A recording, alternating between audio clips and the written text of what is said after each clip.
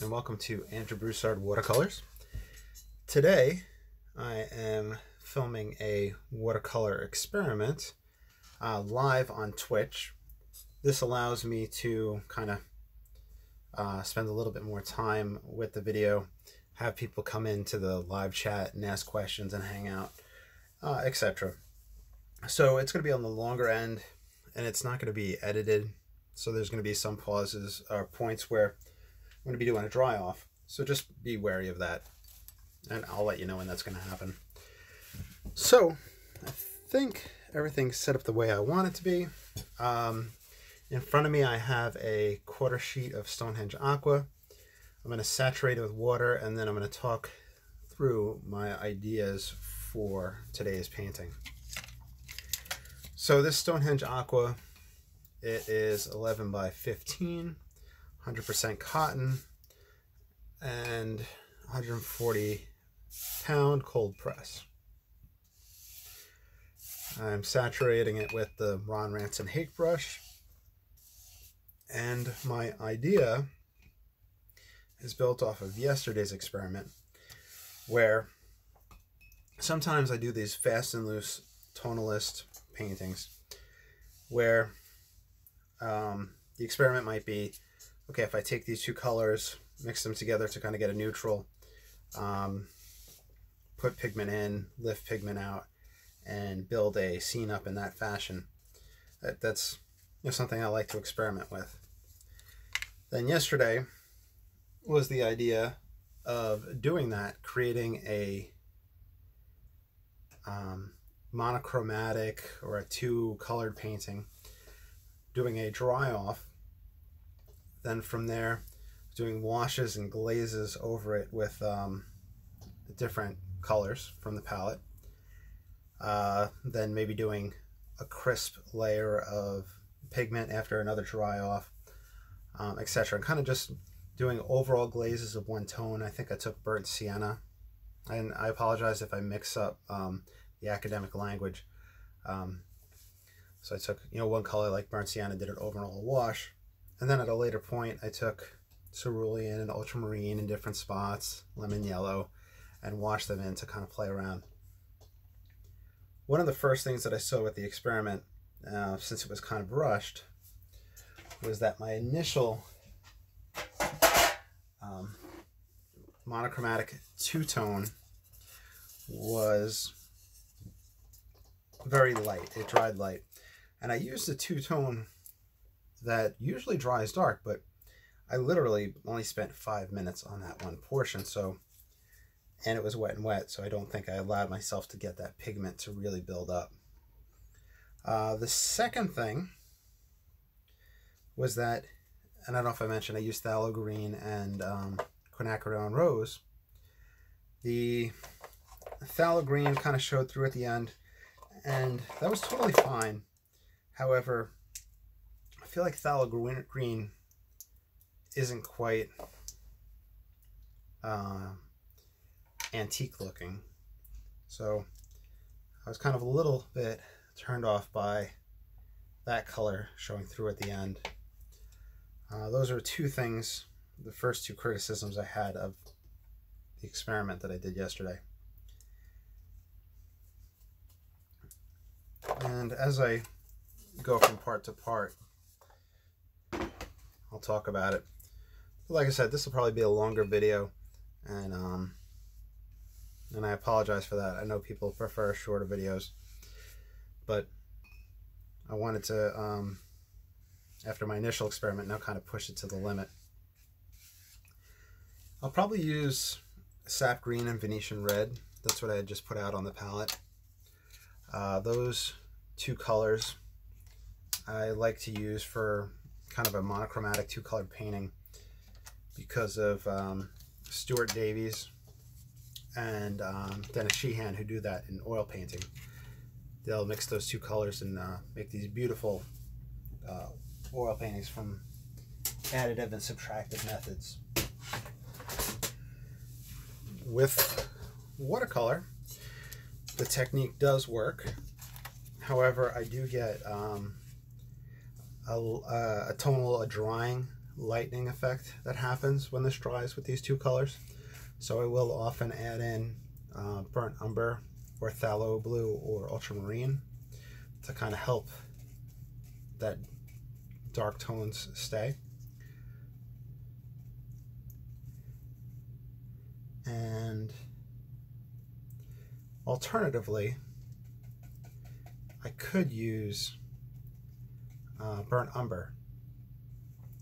Essentially, my thought is approaching watercolor from the aspect of an oil painting, underpainting, where it's monochromatic two-tone, putting in the tones, and then glazing over it. That's what I want to try with watercolor. So I need to make up a landscape. I don't have anything quite planned. These two colors alone give a very cool antique feel. They'll mix together for a brown. You'll have aspects of your green. You'll have aspects of that red. So we'll just start putting it in. We'll treat this as if it's going to be a complete tonalist painting. And then we'll do a dry off. We may even push it further and then do glazes on top of that. So that's the plan.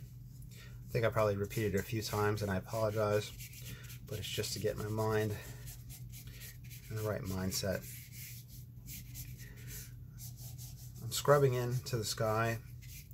I'm going to wipe back for kind of different textures and tones. And the cool thing about this technique is that you could really have fun with it. You just go right back and forth, and it really works well for fast and loose painting. And if you find yourself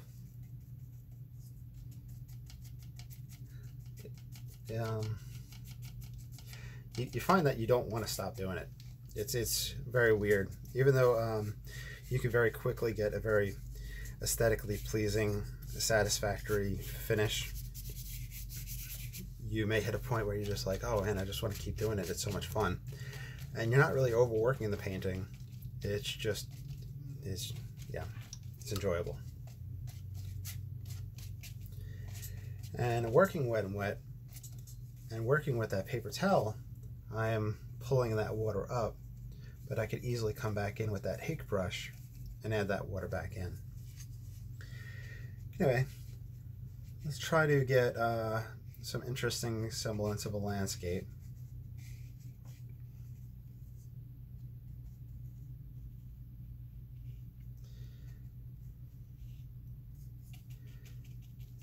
Using the hake I'll try to use the hake for most of it so that there's not too much back and forth, but I'll probably use the rigger for some stuff at some points. It's not necessary right now. And I'll even use the magic eraser, which when it's time to use the magic eraser, I'll talk about its properties.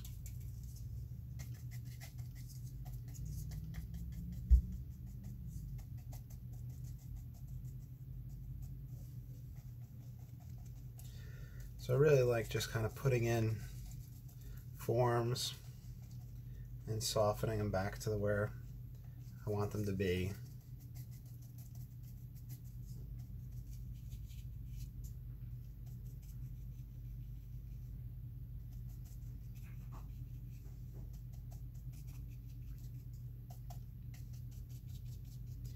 Today was nice. We went antiquing, and thrifting, which is something that I really enjoy doing. And we haven't been able to go out and about because of COVID and us actually having COVID. But we were able to do that. I found a bunch of picture frames at one place for about 25 cents each. I think it was 6 for $1 or something like that. So I picked up 8 frames, and I'll be able to fit oil paintings in them, or watercolor. I think some of them have glass, which is just absolutely awesome because you all know how expensive frames are. That's one thing. If I sell a painting, I always offer to frame it if I can. You know, and if I have a frame on hand, I just can't. It's just crazy how expensive getting something matted and framed is. I think people pay more to get one of my works matted and framed than they pay for the work itself. I really don't charge that much for my paintings. My name isn't big enough yet. I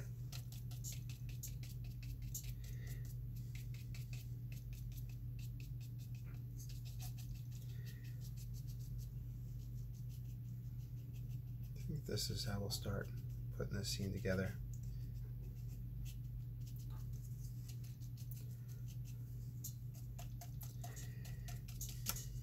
So like I said, this is more of just a hangout video. You're more than welcome, if this is on YouTube, to skip ahead, skip back and forth and all that, because I'm just going to hang out and blab. And then whenever I get to certain parts that I find are important to discuss, I'll discuss it in that time. So it's not going to be rushed. It'll probably be an hour-long video. And no fancy editing taking place. I just don't have the time for that.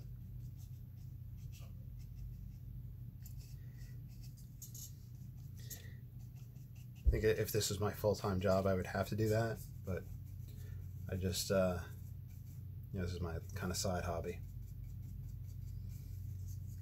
Anyway, so we went antiquing. I found a longboard, you know, a skateboard at one place for like 30 bucks, and it had these wheels on it that were kind of popular, controversial wheels because the design of them. They have these weird waves. They're called shark wheels. So I picked it up because it was worth it for the wheels alone, just to try them out. We got some frames, got that. One place that I go to, I look for vintage art equipment or painting equipment or fountain pens. And the one guy had a book on fountain pens collecting, which I don't own any books on collecting fountain pens, even though I have like a collection of them. And he had held on to it for me from before I had gotten COVID, so I picked that up from him. I think sometimes it's just nice to build, you know, fun relationships like that with shop owners. And it's always cool being recognized by, well, I have a huge beard, so it's very easy to recognize me, but it's always nice being recognized by shop owners and them being friendly.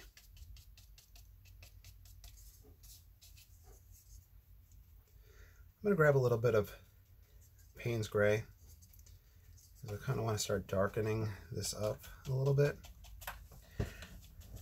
Now, the Payne's Gray is going to dry a little bit lighter, and I'm trying to keep this as kind of antiqued and monochromatic as possible. I have a Kindle right over here that whenever I live stream, I can view the live stream with a few second delay, and it also lets me see the live chat. And I can see it's kind of coming through as, you know, brownish green at this point. We're getting a little bit darker values for it. So we're still staying with kind of the initial idea of building up textures and tones.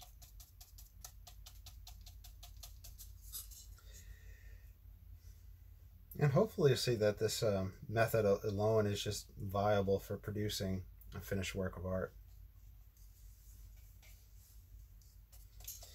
And it's gonna, not gonna lie, it's gonna hurt a little bit whenever I'm at the stage with the experimentation with the glazing.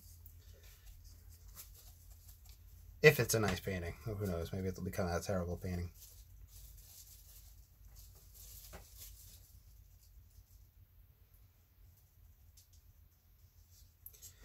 So far, staying away from any other art tool with this one.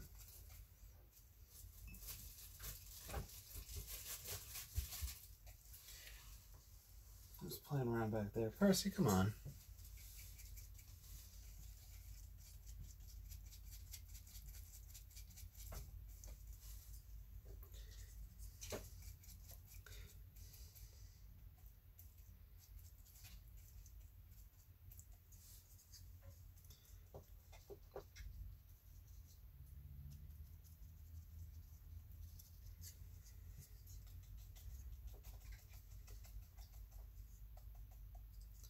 I feel like we should have a little more shadow in here. This would be fun working, as I had said, using burnt umber. That produces fantastic results by itself.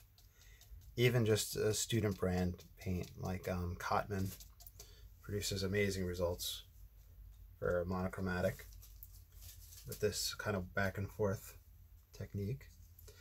Let's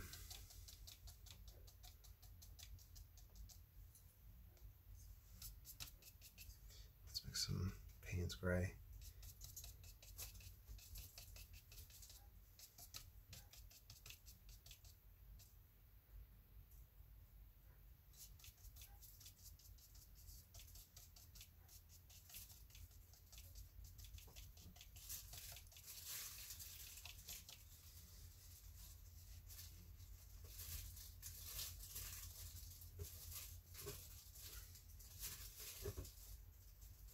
So I'm using the paper towel kind of as like a sponge,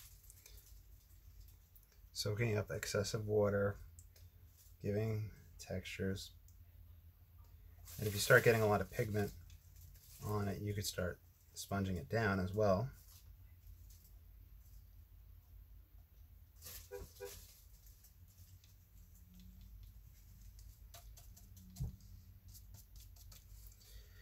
Payne's gray.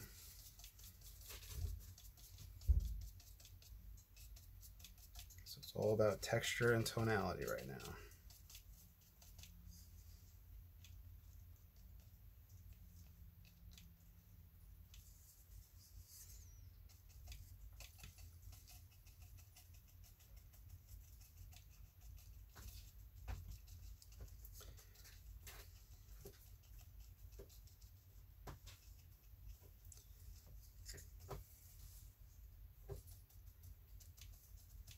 Trying to get the dark undersides of this foliage.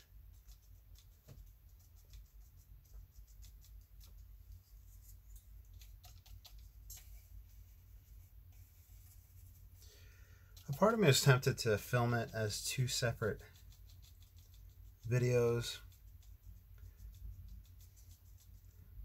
Let me know in the comments, what do you think would be better overall? For them to have been two separate videos, one where it's kind of a tutorial on how to paint in this fashion, but I have a lot of those up on YouTube, and then having the second video of the glazes.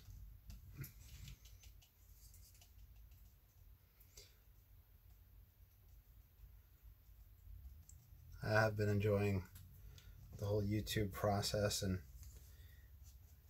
you know, people have been starting to comment more or ask questions more, and I really enjoy it. It's a lot of fun.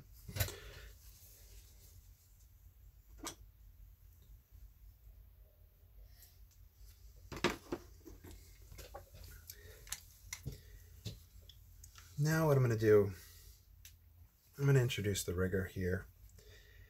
Reason being is that I know we're going to have that tonal shift that I talked about. Wait, hold on. It sounds like Percy's chewing on something. Percy, you're chewing on something? Percy, you can't chew on that.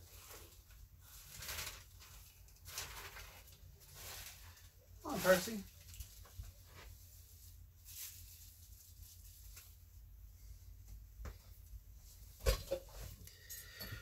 Cats in an art room. I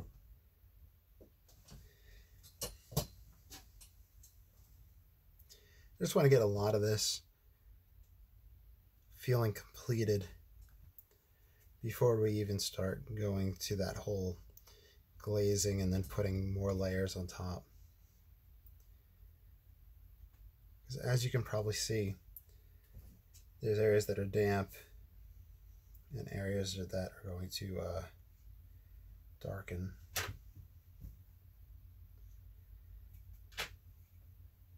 And areas that are light already.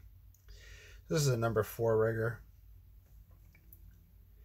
I've been talking about the rigger brushes a lot lately and how I've been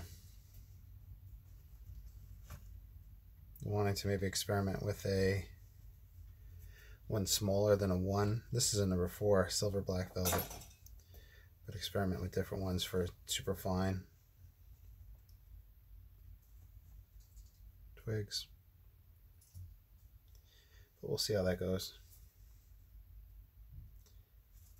One thing that I would love would be for a brush company to be like, hey, we're going to send you a brush to try out. That'd be really cool.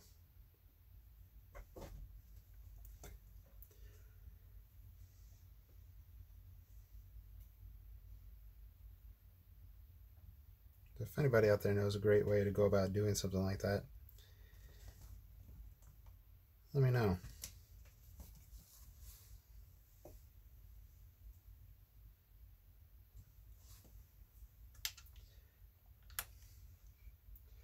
Okay, so let's take a moment, get a little bit of texture to some spots. Like I said, you can probably see some areas that are damp, some areas that are not. When we do the dry off, we're going to get an overall lighting effect. It's going to lighten up. So usually I would continue working with these, darkening it, or do a second layer of paint. So let's use the blow dryer and we'll see what happens. So if you have earbuds on, watch your ears, because here it comes.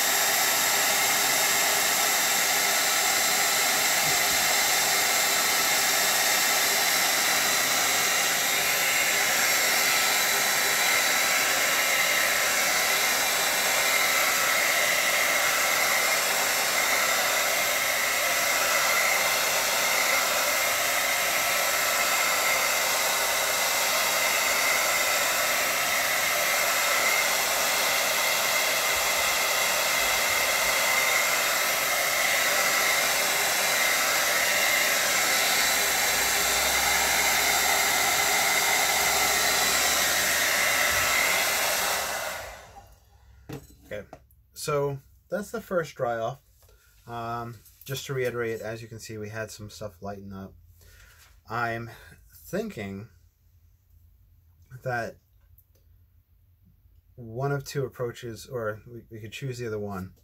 I can continue now layering over this, and I would get kind of a starker contrast. Or I can do a glaze over this, meaning taking a watery mix with a brush and applying it over it, and letting the whole painting tint in that direction. And then from there, do our second layer of painting. Maybe play around a little bit wet and wet if I needed to kind of accentuate some stuff. But then do a dry off and then do the next layer of the painting. And maybe even glaze on top of that and just kind of go back and forth. So what I'm going to do is do the glaze. I'm going to take the large hake, excuse me, just because it's going to be easier for me to apply an overall wash.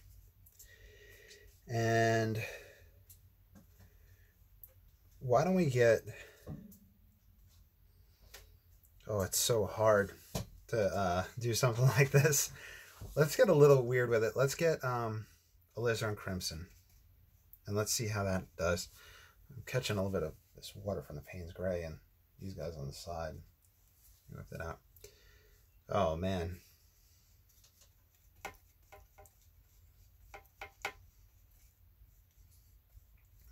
I get a good amount.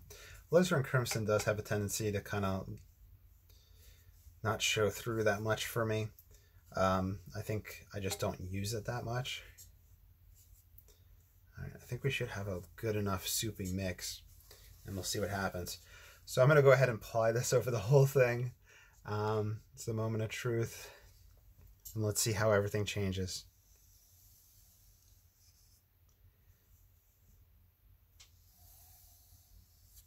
The flat hake brush is really nice because it'll help me get that nice smooth covering.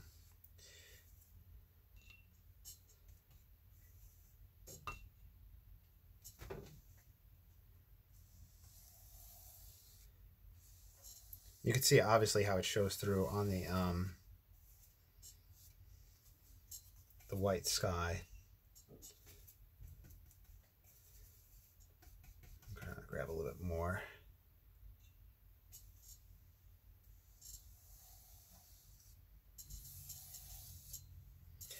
Now, one of the things that does affect this is that we have water that we applied. And with water, you want to think about it as cement or blacktop when you're outside. It looks darker whenever it's wet.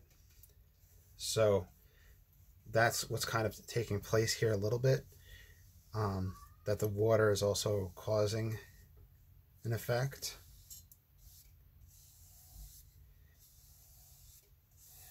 And then I'm also going to use another tool, which I want to talk about. The tool works good in this stage from the experiments because we already have the water there. I'm going to take a piece of magic eraser and I'm going to scrub out a little bit of sunlight or light back in there. So we'll see how it works with this. Let me cut off a clean piece. Magic eraser is a material called melanin foam, and melanin foam is sold very cheaply in bulk on Amazon or at the dollar store. So you don't have to go out and buy the the Magic Eraser brand.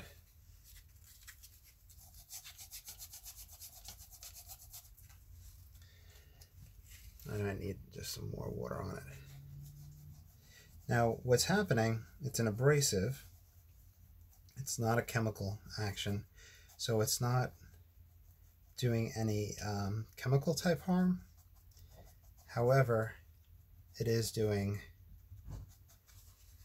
harm to the paper itself in the sense of rubbing at it.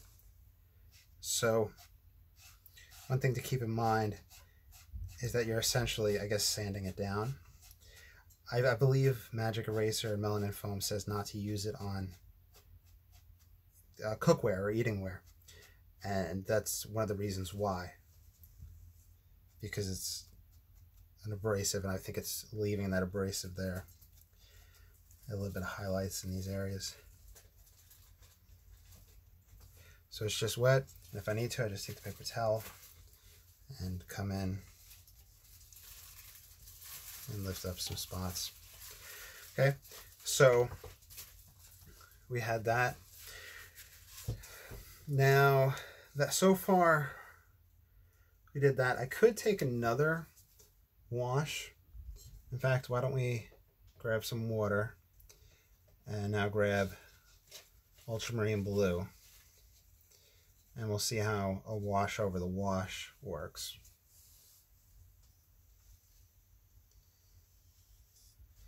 And that kind of will get us a little bit of a gradation coming down in the sky, essentially. It's going to mix to that purplish effect. But I don't want just a hard edge where it comes back. I'm not adept at this. We'll see. I'll even let that come down here. I'll bring it up a little bit.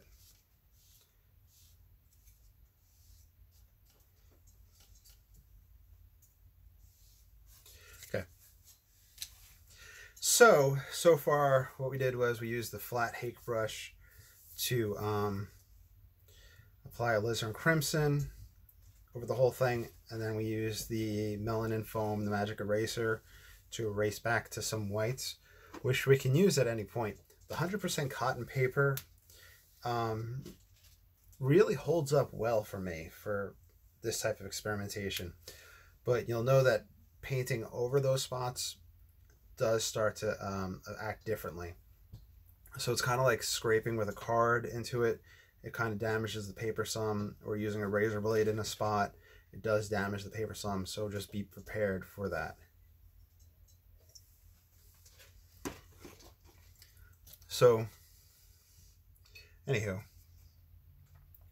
what I'm thinking of now is how I kind of just wanted to really accentuate some shadows down here, because I'm going to do another layer of trees after I do a dry off, but I always like to do my shadows wet and wet in the water, or the reflections. Just put that there and there for right now. Okay, so being that this is live, there's going to be another dry off, so I apologize. So if you have earbuds on, watch your ears. It should take about 10 seconds.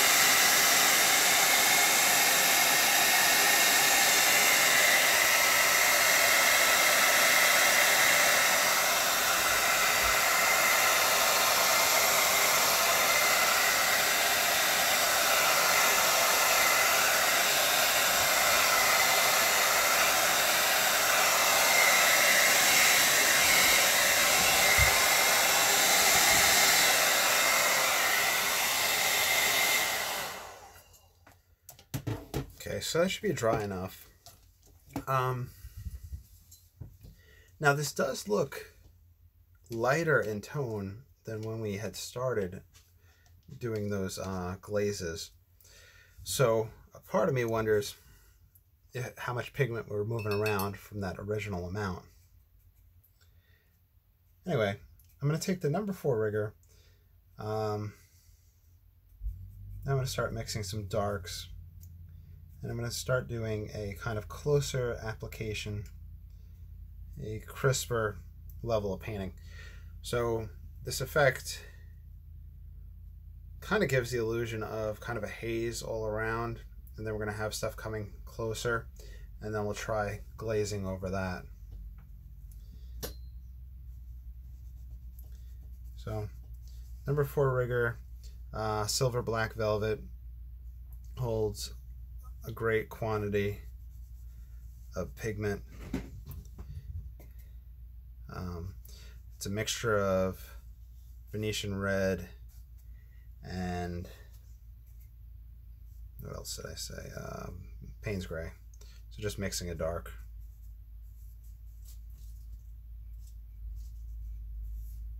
I think I'm gonna do a whole layer of trees here.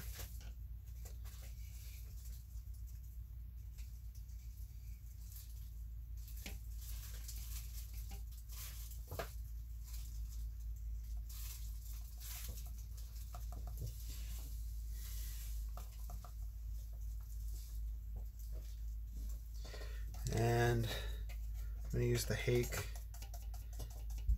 to texturize this light layer.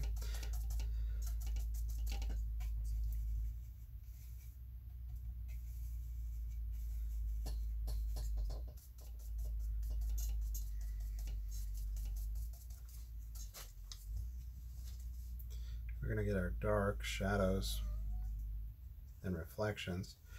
What's up, Percy?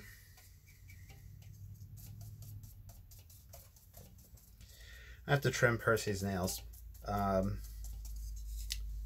She's so sweet. She makes biscuits all the time, and sometimes she likes to make biscuits in my beard. But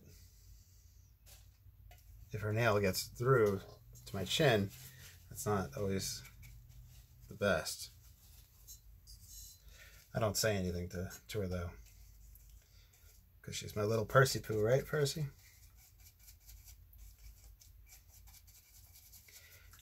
Let's a little bit of foliage. We got a lot of water on the brush right now. Just gonna kind of roll with it.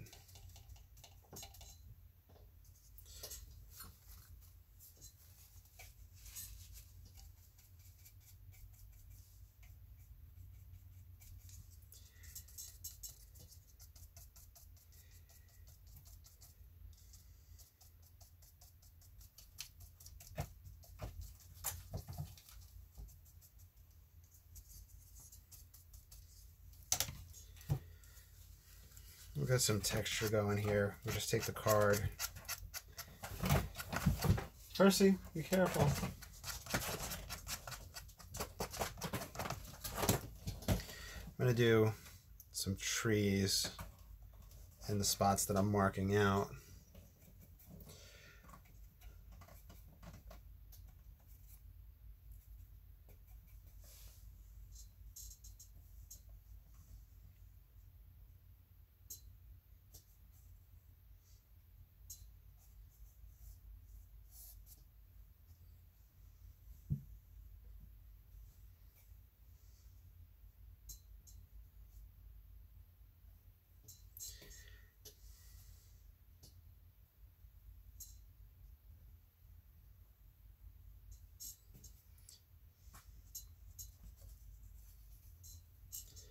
All right, grab some burnt umber.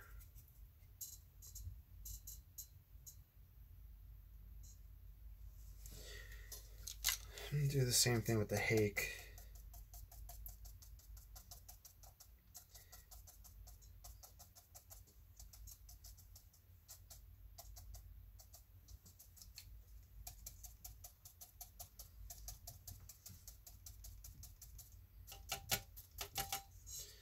I'm gonna grab some dark Payne's gray just to start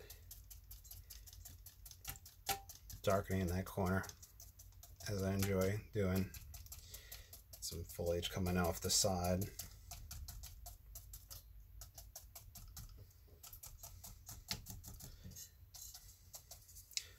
Okay, you can also play around with the number 1 rigger here.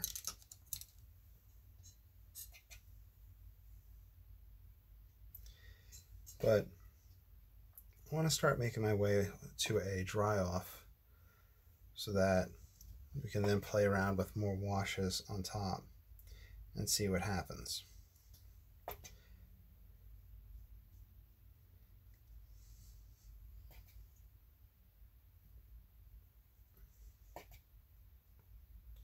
It's getting grass, twigs, and branches,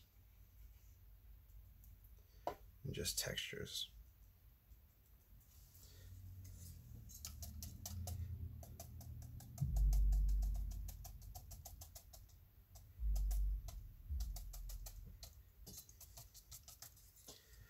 Okay, so being that we're live, there's going to be another dry off, and I apologize for that. Got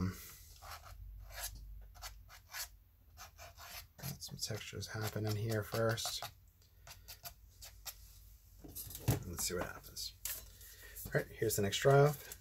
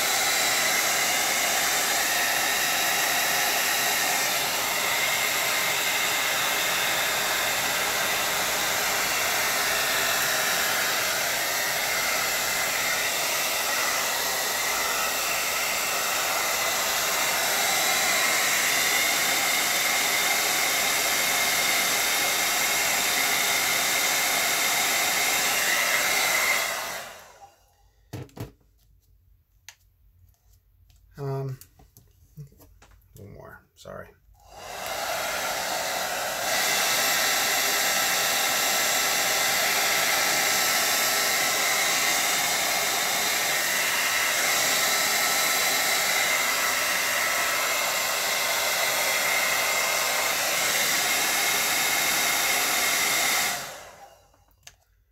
Okay, so when I was doing the experiment yesterday, after trying a hake brush overall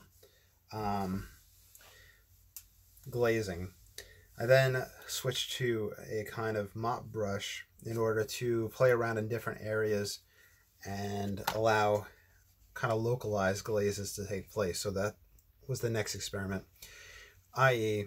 maybe applying a greenish glaze here, maybe a blue in some areas, just experimenting and seeing what those localized ones would happen and what would work with it. So the brush that I'm going to use for that is a super awesome brush that I haven't used in years. This is from when I was doing the Chinese painting. I got it from Blue Heron Arts. It's called the Giant Cloud brush. I believe it's a goat hair. Or soft hair, and it'll kind of let me kind of work with the edges and play around, as opposed to just when I was going with flat back and forth. You could use a mop brush, I'm sure, with this or anything like that, or maybe even small riggers or small round brushes, but this is just me wanting to play with this brush because I rarely ever get the chance, and I'd spent quite some money on it. So let's grab a little lemon yellow, and now this is just playing around and seeing what happens, putting washes in different areas.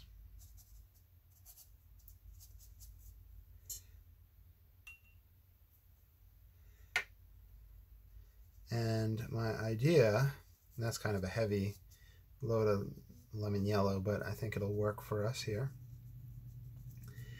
My idea was to use this mop and to kind of eventually get an overall uniform wetness to the paper, more or less. But this will kind of help play with edges of hard and soft.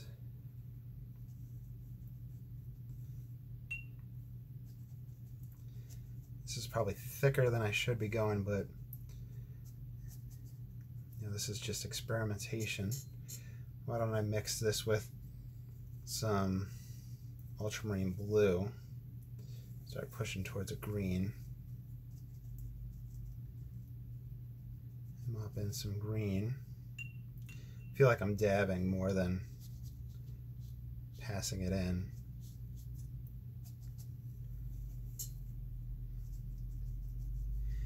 And once again, remember from earlier that we want to be wary of the fact that we're adding water, not only because it's going to push things around underneath it, but it's also going to give the illusion of that area being darker because of the water. Let's grab some burnt sienna.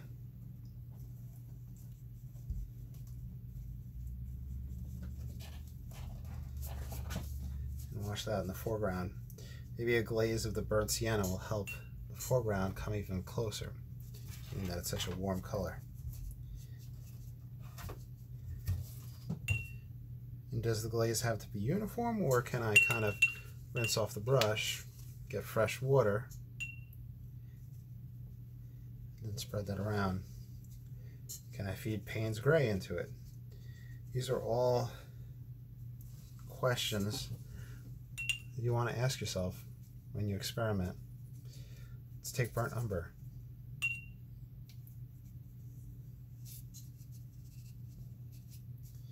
Washing some burnt umber over these sides. Some raw sienna.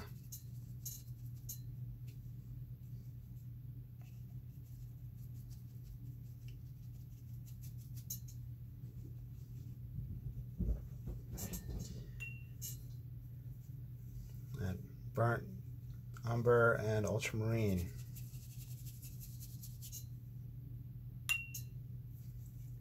And let that come over into a burnt umber. Oh, it looks like we got some of that Venetian red on there. That Venetian red is so strong. It's a kind of an opaque color, so I have to be careful with that. Let's bring some dry brushes across.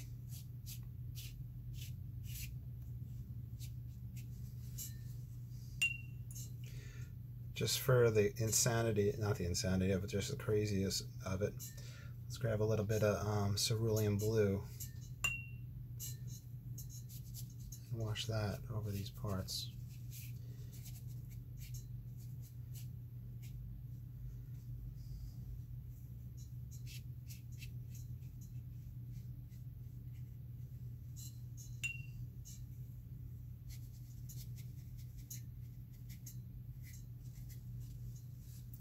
Then we can take our magic eraser, wet the end of it, clean up areas that we want to play around with. I may need to cut off another piece. So all I do is just take a razor with it. If you're a young adult, child, anything like that, doing that, get your parent to do that for you. Don't hurt yourself.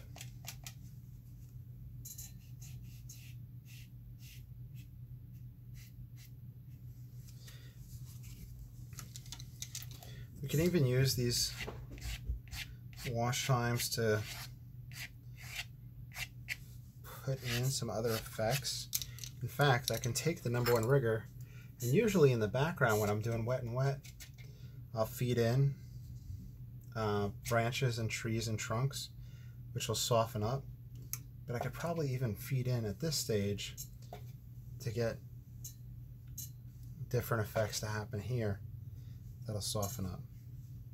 So play around with it, like, just have fun. Okay. So at this point, I'm going to do a dry off remember we applied water, so we are going to have a lighting taking place. So tonally it's going to lighten up again. It's just something that is the story of my life with watercolor. So I'm going to do a dry off, and then I think I'm going to do one last painting in. And I think in this case I'm going to get some really dark stuff going in the foreground. That lemon yellow really mellowed out quite a bit, didn't it? Okay, so here's the dry off.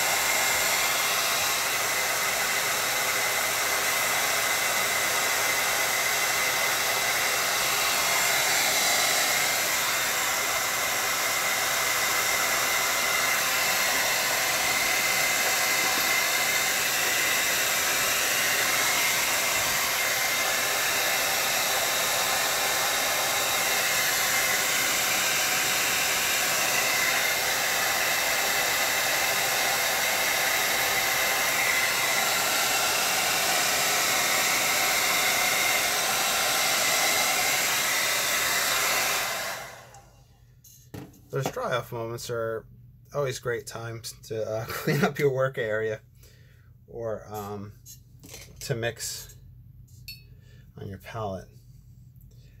I'm going to go for my super dark. This has been ultramarine and burnt sienna, burnt umber lately, is what I've been using for my super dark. I'll even let Payne's Gray work its way into that. And this is going to be, what I was imagining was a bigger tree coming here. And I'm using the heel of the brush. I'm using just the different attributes of it to get that squirmy, squiggly feel to it.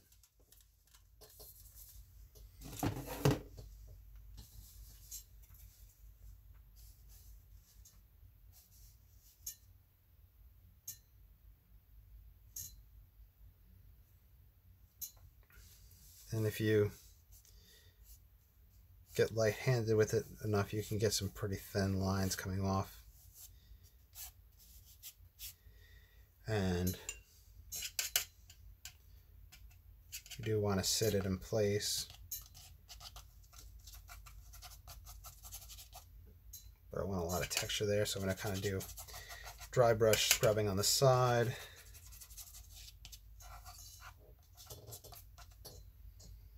I wanted two trees, is what I imagined,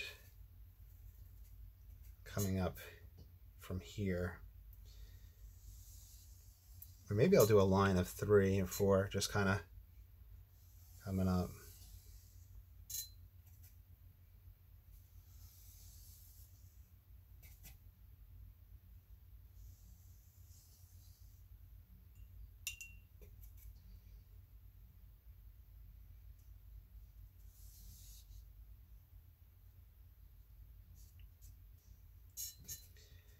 Get the texture going around them. We didn't even play with any splattering on this, which might help this layer. I wonder. The reason I say that is because I inadvertently splattered.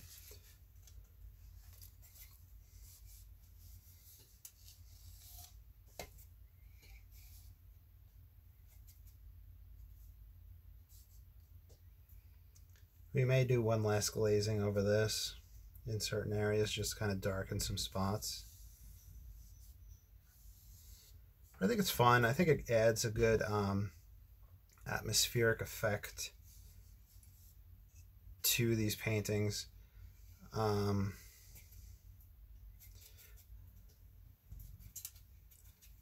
So in the live chat, we got Malice of Tarth. Hey, how's it going, man? Oh, thanks.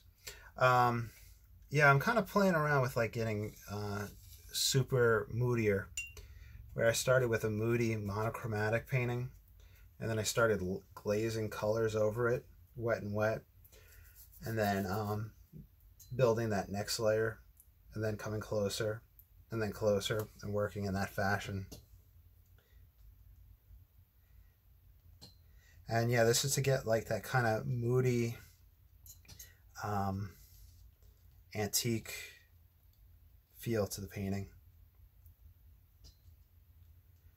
I think we could even benefit from another. So I want to make sure I don't overlap this guy right in the background, but I think a secondary tree right up in here be fun. I don't think I'm going to give these guys any foliage, and if I do, it'll be very light.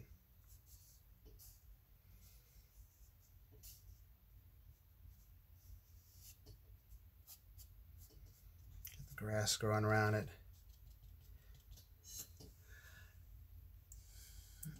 You're drawing your first forest scene in a while along with you. Cheers.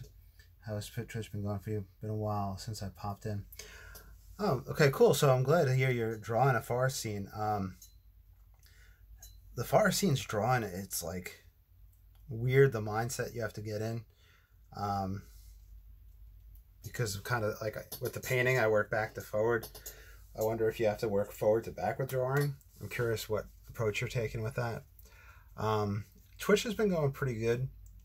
I use the Twitch for videos that I think are going to be longer, or if I'm doing a commission piece, so that it's a nice personal video that I have uploaded to YouTube for somebody. Otherwise, if it's something that's going to take me tutorial-wise, if I'm going to do, let's say, 30 minutes or less, I'll film it directly onto my phone. After 30 minutes, my phone does something different. Oh, you don't have a tried and true method yet? Well, that's cool. So you're in that fun, like, experimentation phase. And you work, you said, from people usually. Are you working from a photograph, or are you making up the scenes for your landscape drawings?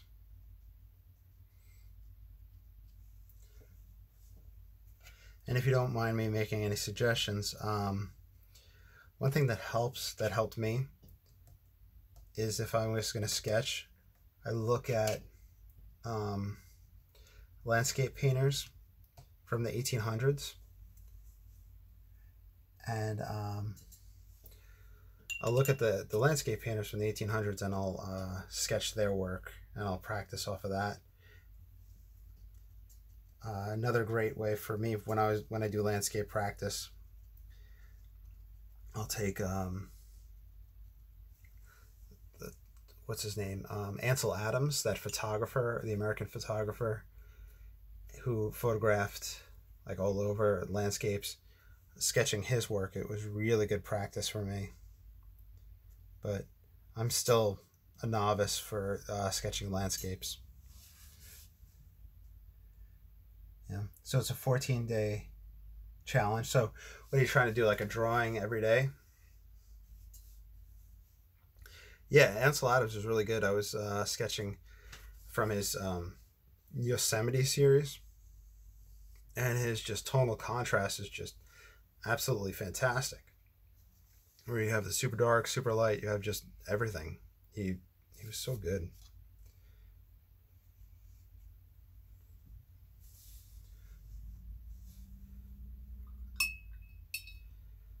I think it would be nice to get a little bit of texture up in the sky for trees. I don't know if I want to splatter or if I want to hake.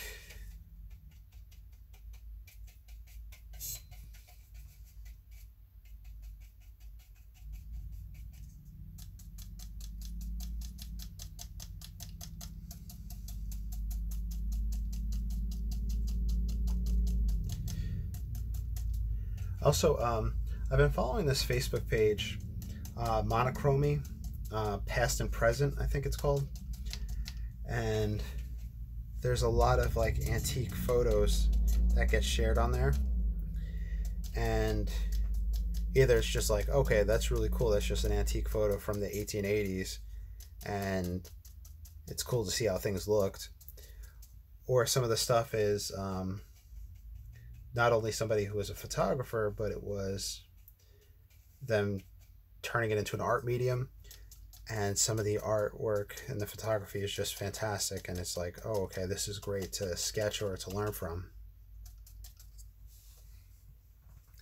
I think the prompt was journey, so I'm thinking two roads diverging in the woods from Robert Frost. One is artistic and uphill, and one is incorporate and level, easy path. Okay, that's cool. That's a cool idea.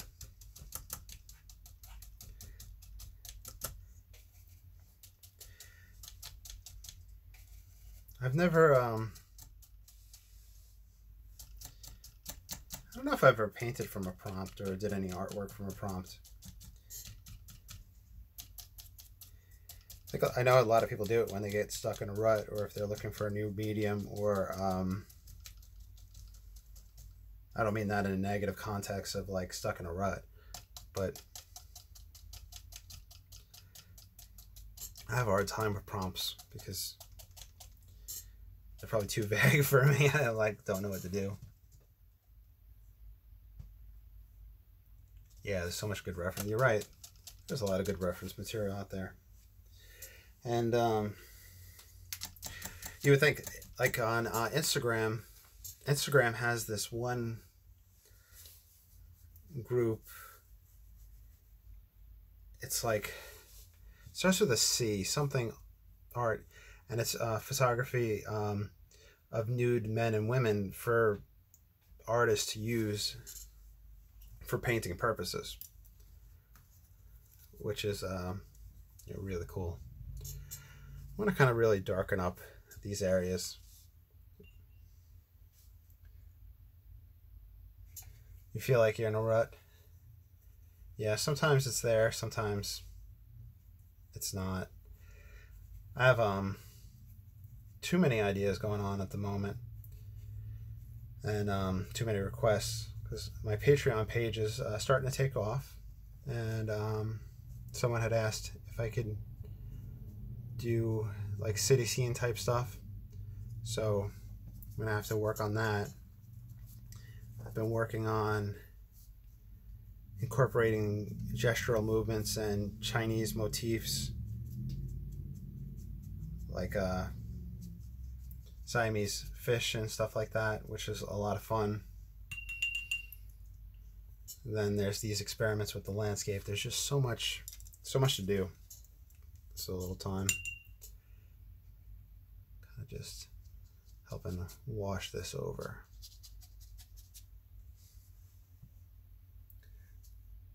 Yeah, they don't like nudity much on Instagram. I think they might like cover the private parts, or have them standing in such a way where they're not showing, but it's like purely artistic. It's not like erotic type stuff. So I don't know if they made an exception for that group or what, or if, like I said, maybe they're doing some sort of coverage on it. Let's see, so darken up that. One of these lights is causing a glare right here. Probably this light right here. Yeah.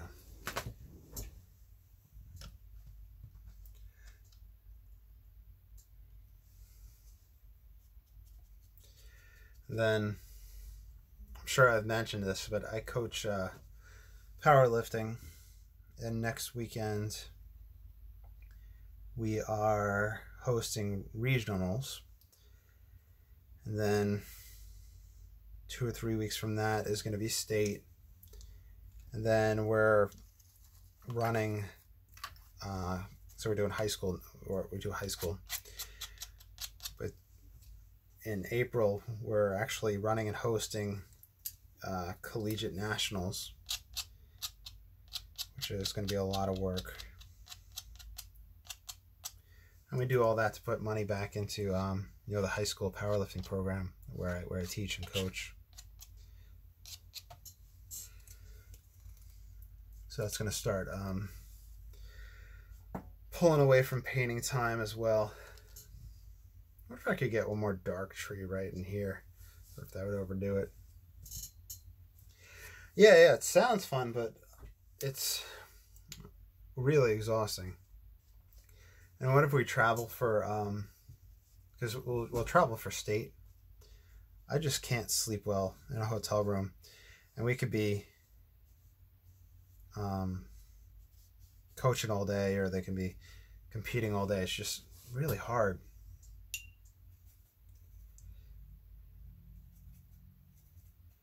And then the one coach that I usually share a room with, he obviously has sleep apnea.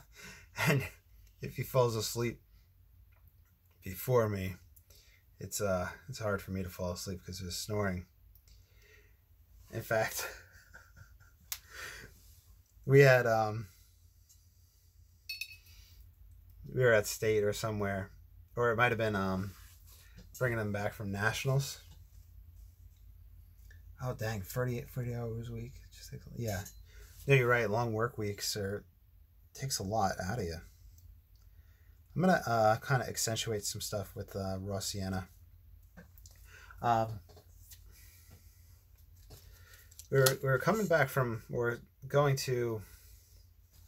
at a meet anyway. So me and the guy that I usually bunk with, he turns on the TV,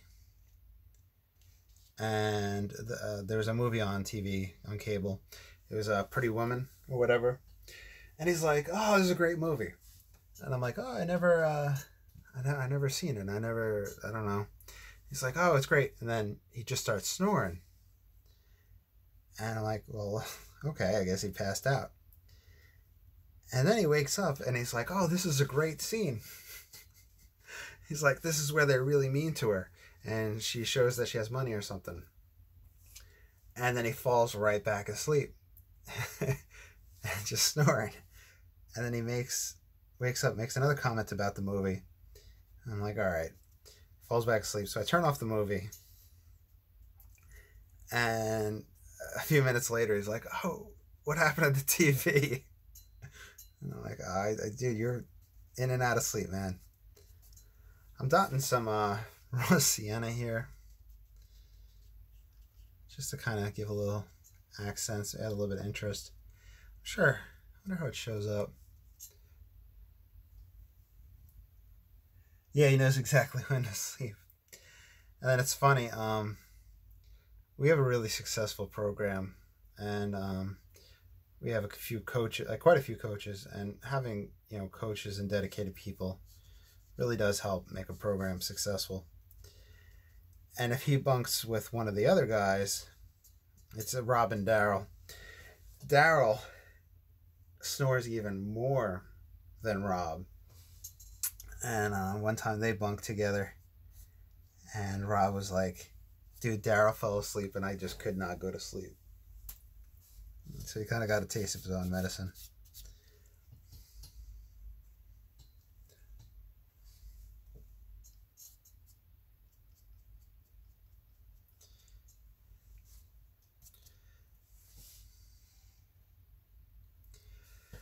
So, don't even know how things are going to turn out. Like, we have regionals this coming weekend, so we're going to host that, and we're going to have our kids lift in it. And then, then the next step is state. But we've been having just a crazy amount of COVID quarantines, where if the way they do it is if somebody tests positive, then they do contact tracing, and anybody around them within, I think, 48 hours for a certain amount of time or something like that gets quarantined.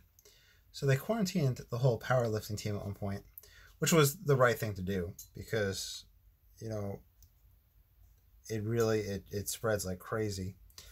And then during that quarantine, I wound up getting it. So I was exposed and I had gotten it. And I'm on that tail end of the breathing issues, and it's been a little over 3 weeks now. But hopefully none of our kids or coaches get exposed within the next week before regionals or before state or anything like that. And if somebody does get exposed, don't worry, I'll make sure that they get quarantined and that they don't try to pass things off. I don't know if I want to put that lemon yellow there. I'm looking at it in the small video. I think that might, these little drops might add a little bit of interest to the foreground.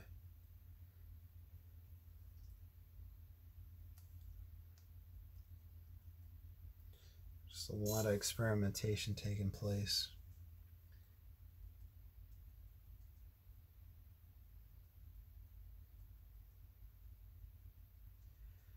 Kind of pulling out of that pigment and melting it out a little bit.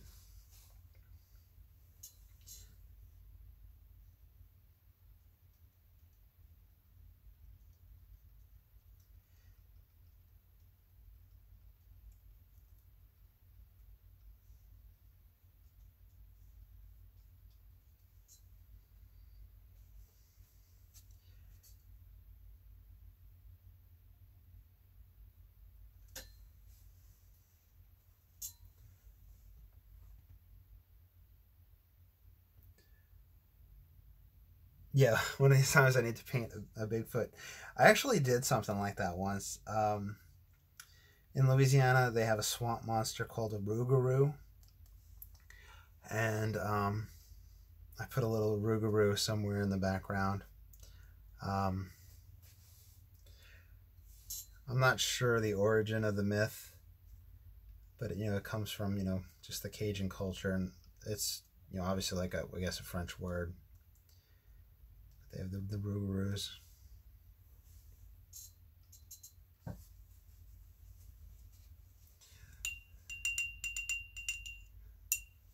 Cryptids.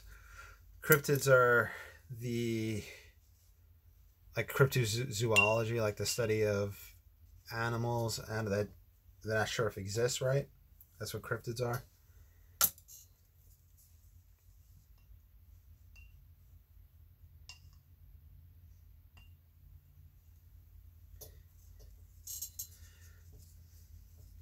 I would like to be able to have the talent to paint like a wood nymph type thing right there, but I'm nowhere near that to be able to do something like that. But I think something like that would be absolutely beautiful. Yeah, the modern weird creatures like, yeah, Mothman, rougarou, yeah, cryptids. But yeah, like I guess like a wood nymph would be like a cryptid or something, and that would look really cool right there. I have no idea how I'd go about doing something like that. I would have to, first of all, I'd have to look at a lot of paintings from like the 1850s, early 1900s, when they did a lot of the illustrative stuff. I'm sure there's a lot that take place there. I'm not going to add it into the painting itself, but I would think that you can take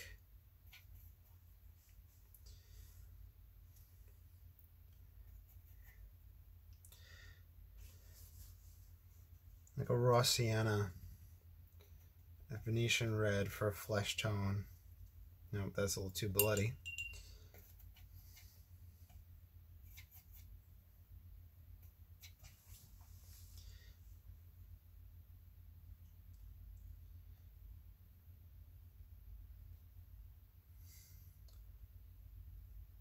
See, I'm just, with my paintings, they're just gestural.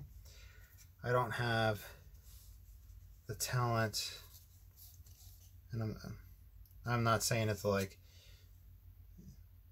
downplay or whatever. like a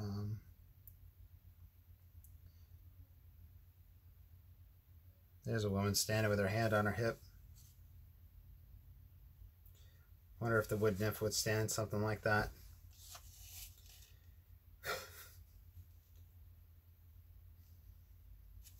Like, what you want? She looks she looks pissed.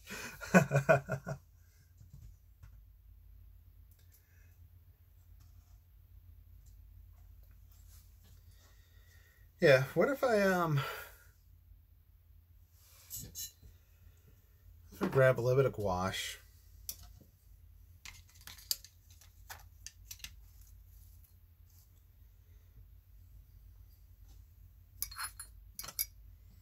Where's my spray bottle?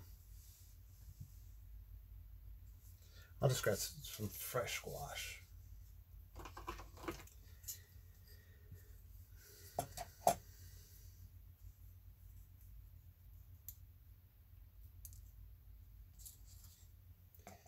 The reason I'm grabbing the gouache is to help it stand out against the paint that's already there.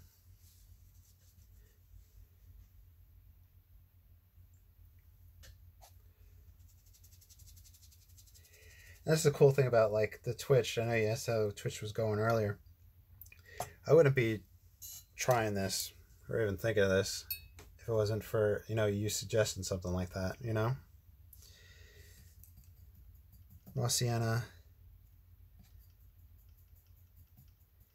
and gouache. That alone gives an interesting flesh tone for somebody that would be in the woods, living in the woods or something like that. If she was hunched over the water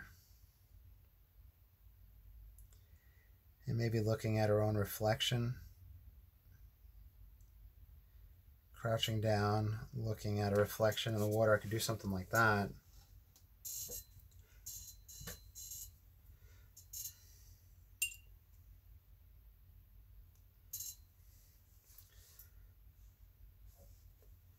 Maybe I could do one standing and one crouching down looking at the reflection. Kind of like,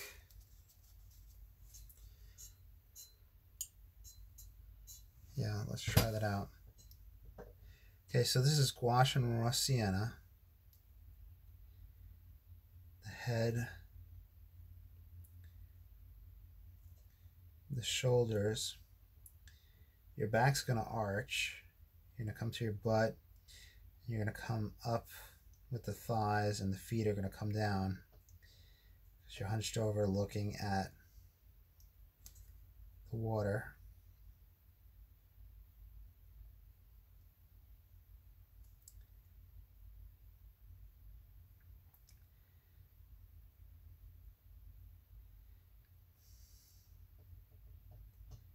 Arms coming out. How's that looking in the camera? Saving for a camera. I want to stream art on Twitch. Well, first of all, don't feel like your art is stale or not. I mean, anything you do is going to add to, like, and I don't mean to sound pompous, but I think the term is zeitgeist, which is kind of like what, you know, is being produced currently in the world. And I'm using just my cell phone. I just have a Samsung SG8, and I just have that up on a tripod right here, and that tripod has just a little $8 adapter to hold the phone, and it films straight down. I added the Kindle just so I could kind of see what's going on in the chat. But like, in all seriousness, film, I mean, even if nobody's watching, like, you're the only person that came in today and started hanging out and talking and all that. And sometimes I'm on here and nobody comes in, but that's, you know, it's totally fine and it's fun. And I think I encourage you to do it. If you have a camera, a phone, or anything, start filming.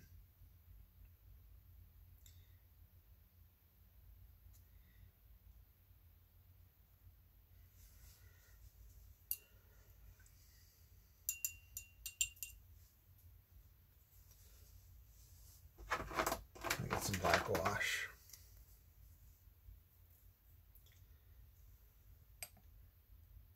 And we'll call the painting something like Wood Nymphs or something. You keep drawing pretty Pinterest girls, and that's just not an interest to me anymore. Oh, so this is from your phone. Yeah, this is just the SG, just pointing down and filming. Black wash for hair.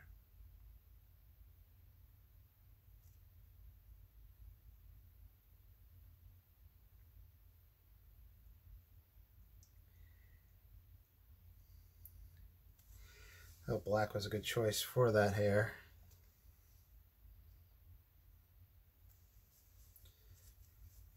Move this out the way.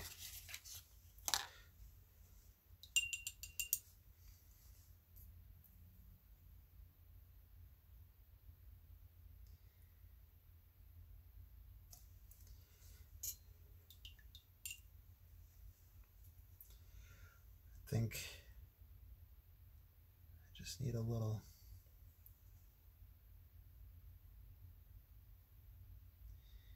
extra accents.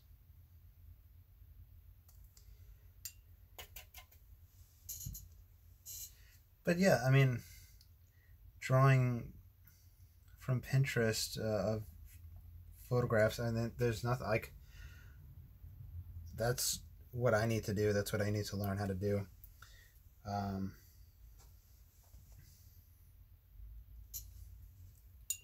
wonder if I should have done yellow for the hair.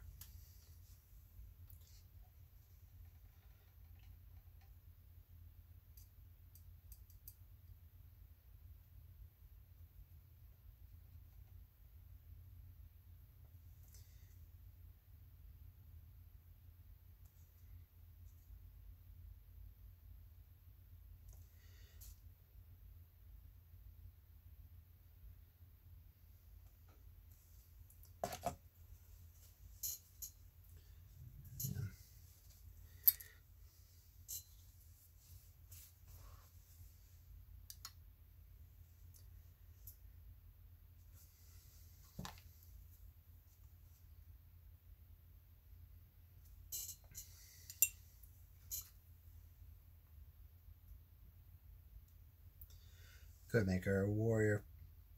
Give her a long.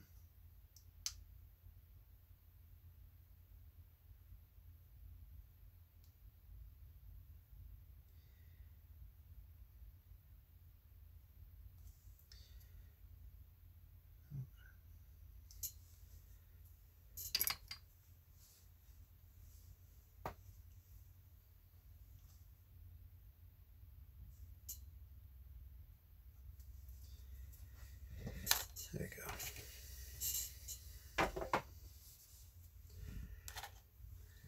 Well, what I'm going to do now, I'm going to sign this painting. I'm going to put a mat over it so we can see what it looks like. And then after that, I'm going to log off. So I appreciate you hanging out and chatting with me during this. And I hope to see you again soon. And I encourage you to definitely start filming your own stuff, just so you even get in the practice of filming stuff. Even if you feel like it's stagnant, at least you'll be getting the practice of doing that portion.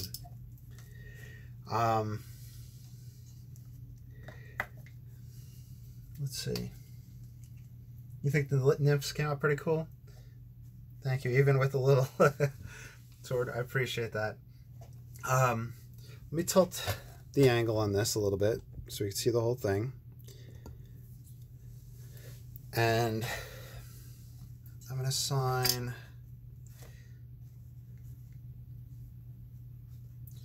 I don't know if I want to sign in white. What do you think? Should I sign in white in the gel pen or sign in black?